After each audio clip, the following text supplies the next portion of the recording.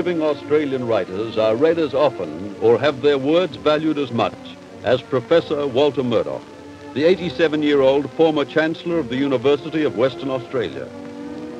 Professor Murdoch is not a writer of Australian ballads, as were Patterson, Lawson or Dennis, but his works are memorable as classics in Australian literature. Professor Murdoch has written an almost countless number of essays. He's been an editor, and he's produced manuals and primers of English literature. Professor Murdoch's famous answers to questions are read in many states. He is a man of wisdom and philosophy, and although he is not a poet, Professor Murdoch can blend words into sentences to sound like wonderful music. This is Walter Murdoch. Born in Scotland in Aberdeenshire in 1874, he was destined to become a scholar of rare ability. His early successes were culminated when he became a lecturer in English at the University of Melbourne, and he soon made his mark as a writer and a thinker. He wrote his Struggle for Freedom and acquired his Master of Arts degree. Apart from his skill as a writer of essays and biographies, Professor Murdoch's wisdom soon marked him as no ordinary backwoods philosopher. His advice and his opinions were sought after. He became noted as one of Perth's hardest thinkers. Yet, paradoxically, Professor Murdoch was equally noted for his whimsical humor, and to this day, this flair remains. Since coming to Perth 50 years ago, Professor Murdoch has produced his best works. His collected essays were published under the title Loose Leaves. He then wrote The Australian Citizen, The Making of Australia, Alfred Deakin, which is recognized as Professor Murdoch's best work, Speaking Personally, Saturday Mornings, Moreover, collected essays of 1938, 1940, The Spur of the Moment, Steadfast, and so many others. Professor Murdoch's famous answers are still syndicated to most states, and even now, in his 88th year, he writes one answer every week. Here he sorts through questions with his wife. He married again this year. Once Professor Murdoch was asked, "When does a person get old?" He wrote, "You are young while you live on love and hope and faith. When you find yourself living on memory, you know that you've grown old." And the answer seems to be Professor Murdoch's own philosophy. Whatever the key to mental vitality may be, the professor seems to hold it. No one can deny that he is still a dynamic thinker. In conversation, Professor Murdoch's mastery of the language, his deep wisdom, and magnetic personality make him an almost awesome speaker. But if he is intense, he can quickly relieve the pattern of conversation with his sparkling humor. Darcy Farrell discovered this in the following interview with Professor Murdoch. Professor, you have seen all of this century and a great deal of last century. What strikes you as being the major development of that time? The splitting of the atom. I think undoubtedly, when we think of all the possibilities that have developed, we didn't know at the time. I don't think anything can compare with that, except perhaps you could put it in a more concrete way. The dropping of the bomb on Hiroshima, the atom bomb on Hiroshima, was the most startling event of my time, in my life. What was your reaction when the bomb was dropped? That's, I'm accustomed to difficult questions, but that beats me. Just wonder, astonishment, consternation. I didn't see what it was going to lead to, neither did anyone else. Lord Rutherford, when he split the atom, said that he didn't think this would have any practical consequences at all. I don't know what he would have felt like if he'd known what they were going to be. No, that's all that I can answer to that question. I think that was undoubtedly the greatest event of my time. Now, you've also seen 50 years in the development of the city of Perth. You've seen it grow to become a splendid and modern city. Has it always been like this? Could you tell us something about those early days? Well, you mustn't speak as if I were one of the pioneers and as if there'd just been naked blackfellows round when I came here. But if you look out of the window there, you'll see that I've had the ideal spot. I've been in this house for 40 years. The ideal spot for watching the most phenomenal growth in the city. Those ugly buildings there have mostly come since I built this house. But I don't know that I've anything to say about it. It's grown in various ways. It's grown in spirit and as well as commercially and so on. They weren't pioneers when I came here exactly, but it was more or less a barbaric place when I came. You see, it took a week in the boat. There was no transcontinental railway in those days, and we were most isolated here in Perth, and in many ways we were very provincial. But well, we realized that we might as well be on an island. As far as Melbourne and Sydney, we are nearer Surabaya than we are to Sydney now. We might have been away in the middle of the ocean, and there was a certain insularity, very noticeable. Now we're becoming more cosmopolitan. That's all I can think of, the difference. Normal development of will be a great city someday. You did mention that those ugly buildings, which I assume you're referring to the modern trend, weren't there in your days. Do you dislike them, do you? I'm sorry that the old town hall is blotted out there. I can't see the town hall now from there. That used to be a landmark there. But, oh, that's nothing, no. No, these dwarf skyscrapers that we have there are not. You can't make out they're beautiful. I hope you won't try to convince me they're beautiful buildings. But it may be it's the most beautiful city in Australia, I think, except perhaps Hobart. I've been in all the capitals except Canberra. I believe that's rather easy to look at. But I think Perth is the most beautiful of the capitals, and I've noticed about it from the very beginning a certain friendliness in the people here that make me hope, oh, I shouldn't say this, make me almost wish that the city wouldn't grow any bigger than it is. Melbourne and Sydney are too big. They're not fit to live in. This is just about the right size. Professor, could you tell us about your appointment to Perth and those first days at the university? Well, I was in Melbourne at the time that I was appointed. I hope you don't want me to tell you what my reaction to that appointment was. There was some surprise, but not quite so much as when the bomb was dropped on Hiroshima. There were three men here, very prominent. Sir Winthrop Hackett and Archbishop Riley, Bishop Riley, as he was then.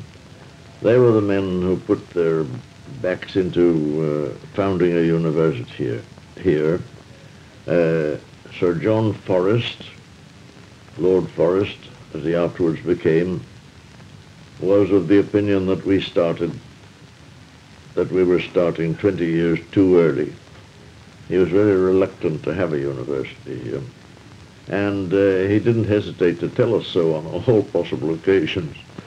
But on the whole, the attitude of people was tolerant. They thought it was all right having a university. I don't know that I can tell you anything about the first days of the university. We started with 183 students. Sir Winthrop Hackett was very gratified that there were any students at all, as he thought very likely nobody would turn up. And he told us that if we had no students, what we had to do was to get into contact with the public. We got very tired of that, get into contact with the public. And we did try to get into contact with the public. Some of us rather too much, I dare say. But it very quickly began to grow, and people were reconciled to the idea of having a university here. Generally, were people familiar with the aims of the university? No, they had no idea what a university was or what it was for. It was going to be some sort of glorified school, but, I'll give you an instance. I was coming up from Cottesloe one day, and I was rather late for my lecture at the university, and I got into a hansom cab at the station. I don't suppose you've ever been in a hansom cab, have you? Not here. You talked through the roof to the man who was driving it, and I told him to drive me to the university, and please to hurry up. And he said, "The university, what's that?" There's a picture theatre, isn't it? Perhaps it was, I don't know, but I couldn't explain to him that we weren't making pictures of ourselves. But another example of the unpreparedness was the surprise that someone expressed when he or she met me and saw that I was comparatively normal. I was in those days. And he or she said that he or she expected us to have butterfly nets and goggles. The understanding was that a professor was a person in goggles with butterfly nets. What the butterfly nets, whether we were all to be entomologists, I don't know, but that was the general impression, that they were queer, eccentric people, university professors. Oh, I don't know whether they were disappointed when they found we were just very ordinary. What about your own works? When was your first publication? In book form, I started by writing school books. Very humble. I wrote a little history of England, which has long since been forgotten. I had my accolade when John Curtin, when Prime Minister, told a Perth audience that he'd been brought up on that book, The Struggle for Freedom. I must admit that I was in the hall with him on the platform. I forget what we were up to, abolishing poverty, I think, if I remember rightly, some little thing like that. And he paid that tribute to me, which is the nicest I've ever had from anyone. But, I began writing articles for the paper and published them, some of them, in a little volume. I don't know when that was. I can't trust my own memory, unfortunately. You know, the Victorian Historical Society, when it was founded, after it had been going for about a year, the president of it told me that he'd come to the conclusion that old men were awful liars. We don't mean to be liars, but we forget. And when you ask me to reminisce on these things, don't take them as gospel, because I may be wrong about these things. Not that it matters anyway. But I think my first book of essays was called Loose Leaves, and it was a paper-covered volume. Someone advertised it, some of the publishers advertised it as Loose Lives, and there was a bit of a run on it for a moment. But when they found out what it was, of course, there was a general disappointment. That was then, let me see, now I'm trying to remember, it's taking me a long time. After I took to writing articles when Hackett asked me to write articles for the West Australian, and it occurred to me, or occurred to someone, that they wouldn't go badly in a volume, some of these, That was the beginning of a series of collections of essays that I published, and I think that's all I can remember. Professor, what do you consider was your best work and why? My least bad work, you mean? Yes, well, I don't know. My best work, undoubtedly, was the life of Alfred Deakin. Why? Well, because I was able to get the facts, and because I was enthusiastic about the subject. I was a great admirer of Deakin, and he was a very friendly man, and I think that probably was why that I was able to put the whole of myself into that book describing another man. A big life of Alfred Deakin is being written now. This was only a sketch, but that was the book I took most pleasure in having written, and that I still can look at without shame. One doesn't like to read one's own essays without shame, you know, like the pelican who looks at her offspring and wonders how such ugly little creatures had ever come to be born. Well, sometimes you feel like that about your own writings, but not in that case, in that life of Deakin. Professor, who do you think was the greatest Australian of your time? Well, that follows up from your last question, doesn't it?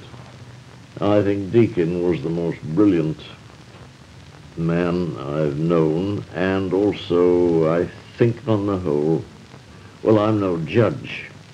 I was going to say that I thought he was the greatest, most statesmanlike person we've had in Australia.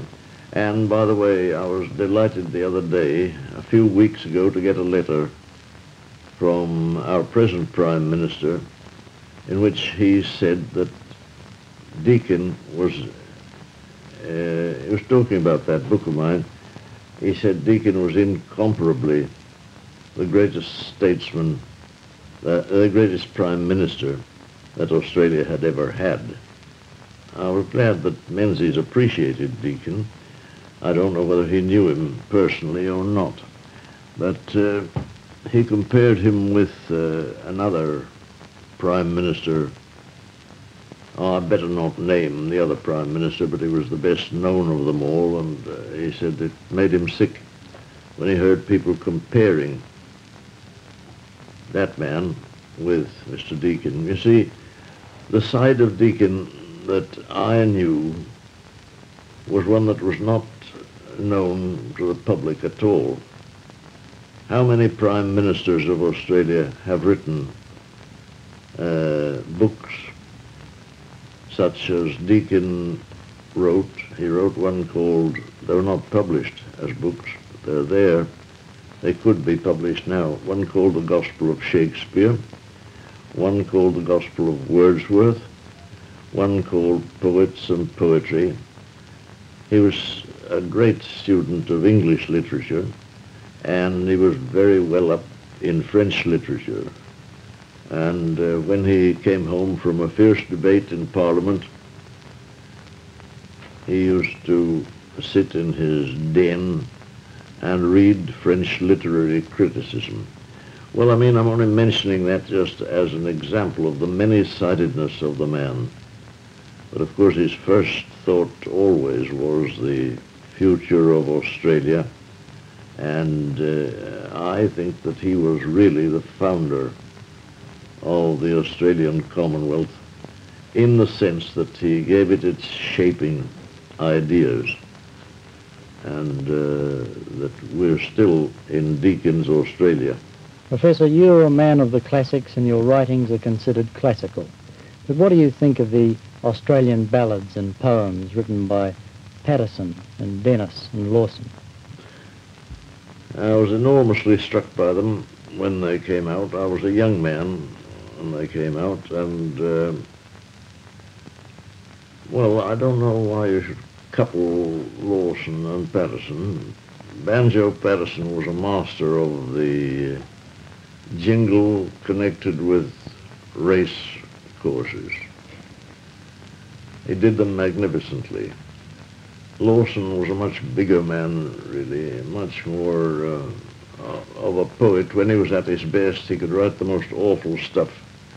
When he was less than his best, but at his best, he was a more human person than Patterson. But on the whole, that bulletin school, as we saw it, as we came to call it, was really the founding of a new kind of Australian poetry, and we all enjoyed it immensely. Influenced by Kipling, I believe, sort of, a tendency towards the jingle. We all got, at any rate, terribly tired of the bush race course and horses all the time, and Australian poetry turned in other directions. Dennis was a promising person, very promising. I met him, I knew him. He was a frightfully Australian, aggressively Australian young man, and the master of an Australian dialect, such as it was, and a man of more humour than either Patterson or Lawson had. But, you've asked me about these far past times. That's all I would have to say about Banjo Patterson. I admire him. I can still read him at times, but I'm not always reading. Well, have you ever attempted to enter this field yourself, or ever wished to? Every writer finds sometimes that he must drop into verse because he wants to express things that are inexpressible in prose. But, no, I have had no ambition really. I'm not a poet, and I found that out pretty early in life. Professor, could you tell us about some of the famous authors you've met and what their great quality was that was common among them? Well, I think of three men in particular who were unquestionably men of genius. One was George Meredith, one was Bernard Shaw, and one was H.G. Wells. I had more talk with with H.G. Wells than with any of them when he was here in Perth. The common quality of them, as far as I could see, was that when you mentioned anything that interested them, they caught fire, as if you'd put a spark into their minds, and they were off at a pace that no reporter could possibly have kept up with. Every one of those three men was like that, like tinder.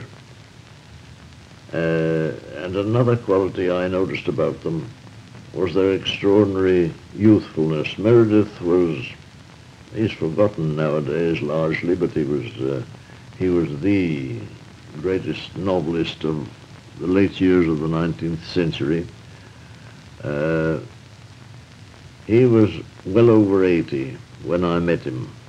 Gives encouragement to us, not to you, but to me. But he was just as much of a boy as ever. I got him I knew that he'd been greatly interested in Napoleon. I steered the conversation. I was having afternoon tea with him in his house in Surrey, and I skillfully steered the conversation onto Napoleon. And then he was off. Bernard Shaw, I saw about a little biography I'd written of a Labour leader whom he had known in England and whom I knew in Australia. and they were both concerned in the great waterside workers strike in the early 90s. Well, I sent Shaw a copy of this little biography of mine, and he wrote and asked me, he said he had a lot of corrections to make on it. He would have, naturally. He was always correcting people. And would I come and see him, he'd put me right about things. Well, he did. And I remember that he said about Champion, the man I'd written about, that he was a terrible worker. He worked like 40,000 devils. He spoke with a very amiable brogue, Bernard Shaw. 40,000 devils, and that's how he was working at the moment, just going like a great dynamo. Wells had something of the same. He made tremendous fun of his fellow passengers on the boat on the way out. He described them to me. I felt as if he were writing a novel while he was talking. But they all had that in common. They were extraordinarily youthful. Wells, of course, his mind collapsed after a time, but only for the last few months of his life. They were all like that. The extraordinary inflammability of their minds, illumination, like a light being turned on in a city all of a sudden, the city being flooded with light. And they were all like that in their youthfulness. Those are the three men that I happened to be privileged to meet and talk with, and I think probably that's a common trait in men of what we call genius. I wouldn't like to define genius, but in those men, you felt it. There was something in their mind that was different from ordinary people, and that was it. Professor Murdoch, you've given wonderful answers to thousands of questions. Now, many of these must have been very difficult ones. You haven't quite put that quite right. I've given answers to thousands of wonderful questions. Yes, I've kept a record, and I've answered, it's going on for 2,000 now, answers, but that's nothing to the number that I haven't answered. So you can't answer, some questions are unanswerable by anyone, and some are certainly a great many unanswerable by me. Well, you asked me what was the most difficult question. I got one this morning. As a specimen, it will do. What is oxygen? How would you rather be asked suddenly, what is oxygen? And they expect, what is oxygen and where does it come from? Well, last week I had I'm not going to answer that about oxygen. I leave that to the people that know about oxygen, naturally. The other day, last week, I got the question, does a dog know that he's a dog? Well, I don't know. I can't put that question aside as not knowing anything about dogs, because I had a dog all my life pretty well, but whether a dog knows he's a dog or not, well, you try to tackle that question now. I'm going to answer it, though, but I won't tell you what the answer is because I don't know yet. Very difficult question indeed, Professor. Professor, you're also known as a philosopher. I'd like to ask you this question. It is said to be a sign of strength and honesty if one has the courage of his convictions. Do you think that man can always be unbending in his honesty? And can he be ambitious and honest at the same time? Well, it's better to give up the ambition sometimes, isn't it, if you can't be quite honest? But what a wonderful thing it would be if perfect honesty were introduced into our politics, for instance. People said just what they thought. Would it quench their ambitions? I don't know. You're asking me a question now. I don't know that. I don't know the answer, but I should imagine it'd be worth trying. Well, talking of politics, have you ever had any desire to be a politician yourself? And if you have, what ideology would you aim to enhance? Well, I was a great collector of birds' eggs when I was a boy, and I once climbed up to get a magpie's nest. And just when I'd got them, magpies build pretty high. And after a long climb, and when I'd got two of the magpie's eggs in my mouth, I was going to descend gradually, a bull ant bit me. And the result of that was that I went down very quickly, and the magpie's eggs were smashed up in my mouth. I don't know if you've ever eaten a magpie's egg raw, but they're not nice things. Well, that cured me of an ambition to go to the tops of gum trees after magpies' nests. And I have discovering in the same way that one's intellectual and emotional limitations. I've never desired to be a poet. I knew it was hopeless. And I've never desired to be a politician. Well, you'd take too long explaining to your friends why you were doing it. You went in for politics, I think. Finally, Professor, to what do you attribute your longevity? What has been the greatest moment of your life? And what's been your philosophy in life? My longevity. Do you think it's very old? Well, I suppose thorough avoidance of fresh air and exercise have helped a lot. My smoking has been very helpful too. A man told me the other day that smoking was a poison, and I told him, well, I've lived for 80-something years at the time, and I've been smoking since I was about 17. Say roughly I'd been smoking for 70 years. No, let me see, I've got this wrong. I was 80 at the time this question was asked me. Well, I said I couldn't see it had done me any harm. And he said, well, you never know. You might be 90 if you hadn't smoked. When I told that as rather a joke to a friend of mine, a very sober person, he said, well, there may be something in that. All I know is that I've lived quite long enough.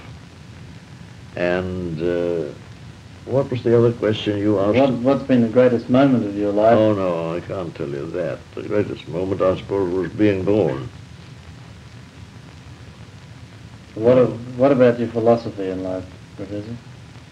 I tried to put my philosophy of life into verse. I told you I'm not a poet, and I'm not, but I did try to put it into verse once, which I shall recite to you now, if I can remember it. Amid a world of sceptred sham, be this my humble aim, at least, to seem the sort of beast I am, and not some other sort of beast. I think that's a good philosophy of life. Once when asked what he considered a success in life, Professor Murdoch wrote, "Success and unsuccess are best ignored. To have watched life with undiminished curiosity, to have faced the end of life with courage unimpaired, to have won prizes without the loss of humility, to have met defeat without loss of hope, to have loved and been loved, to have taken delight in simple things and common people, to have kept alive our faith in our fellows, and to have done our best according to the measure of our poor abilities to serve them, to have kept our hearts from cruelty and our minds from cynicism. I don't say that this is to make a success of life, but it is at least not to have failed ignobly."